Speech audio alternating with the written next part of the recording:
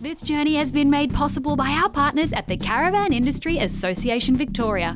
To find out more about the incredible work they do for our industry, head to gomakesomememories.com.au. Whilst travelling on the Mornington Peninsula, I have the absolute pleasure of bunking here in the Roadstar GT Sport, which, as you can see, is absolutely gorgeous.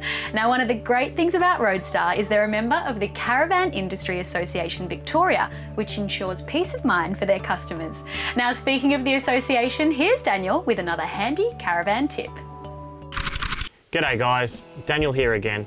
Now, a common question that I always get asked is, what caravan or RV would I buy?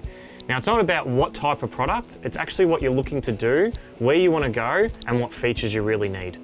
The first thing that's really important when you're buying a caravan is what type of lifestyle you're actually looking to do. So if you're going to do short trips, long trips, if you're going to take the family, if you're touring around, if you're going off-road.